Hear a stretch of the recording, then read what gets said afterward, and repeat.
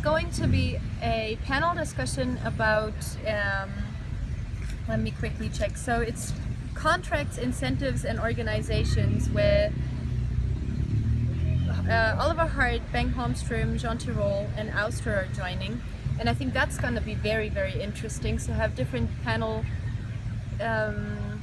different Nobel laureates discuss with each other, so I think that's going to be very interesting.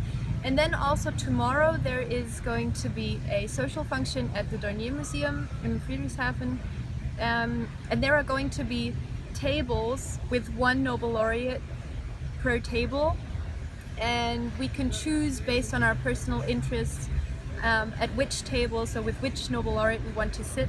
And I think it will be a great opportunity to also get in contact with some of the, well, fathers of the work that I'm doing. So I'm very much looking forward to that dinner event and also to the panel discussion the day after.